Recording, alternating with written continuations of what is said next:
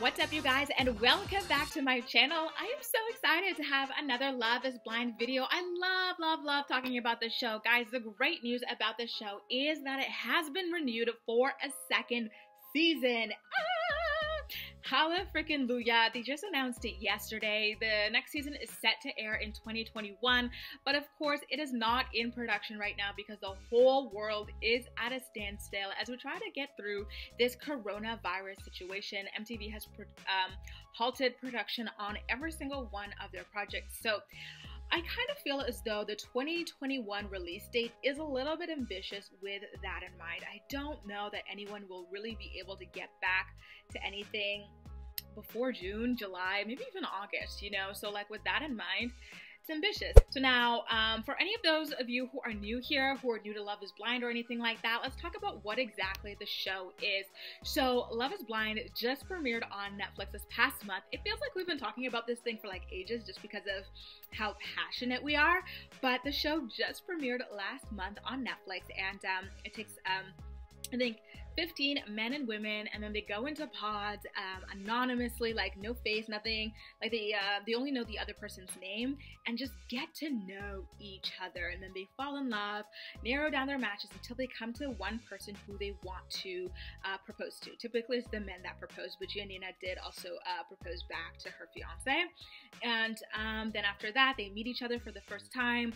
They go on like this engagement honeymoon kind of thing, engagement moon or whatever, and then live together in a production apartment, and then from there they go to the wedding, and at the altar they decide whether or not they're going to say I do. So in season 1 we had quite a lot of surprises. Like I remember watching it with my heart beating like because some people shocked me. Like, spoiler alert, if you have not finished watching season 1, you should stop watching this video right now. Going gone.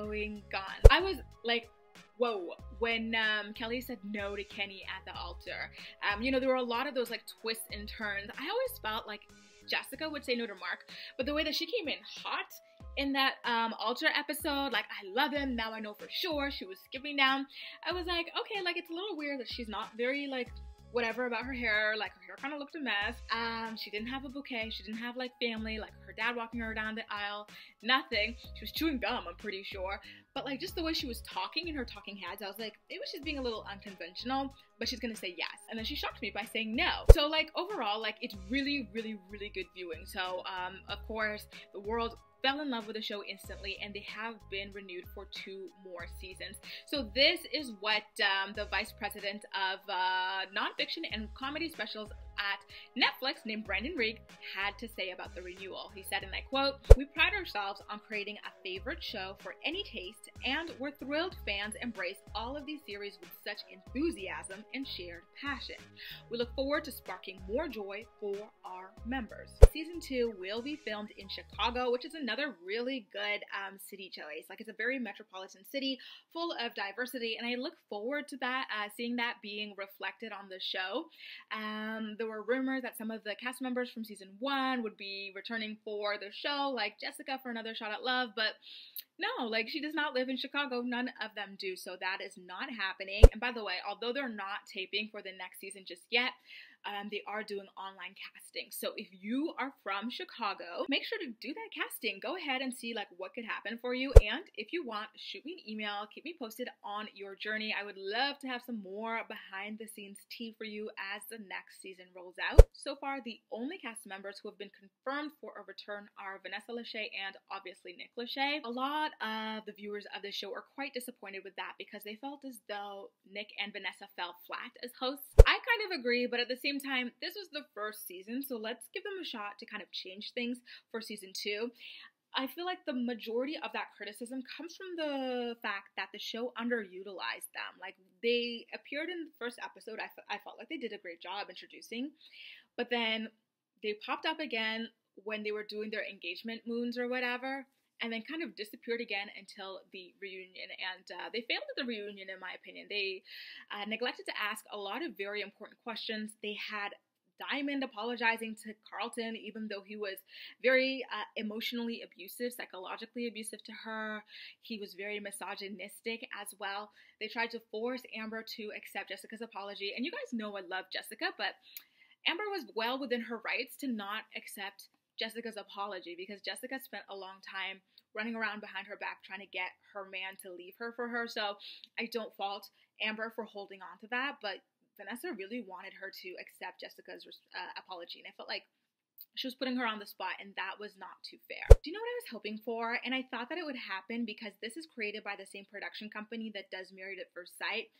I was hoping for Lauren and Cameron to be used as hosts from here on out. You know how they've got like Jamie Otis kind of like running things in the Married at First Sight world? She's doing a lot of the hosting and stuff like that. She's even doing the reaction shows. I was hoping that that was going to happen for Lauren and Cameron, and I'm kind of disappointed that it's not, but I feel like Netflix, wants to get more mileage out of them, so you might see them in the first episode, like coming into the house to assure everyone. Like they'll come as a couple, or maybe split into each house or something, and just be like, no, I think they'll come as a couple.